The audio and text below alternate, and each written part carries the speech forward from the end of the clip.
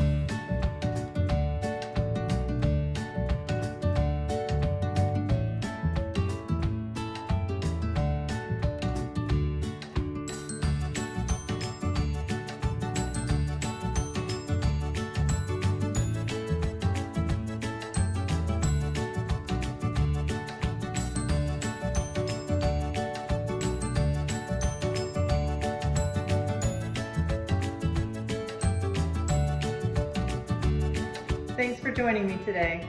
Check back tomorrow for a Physical Friday activity. Bye, friends.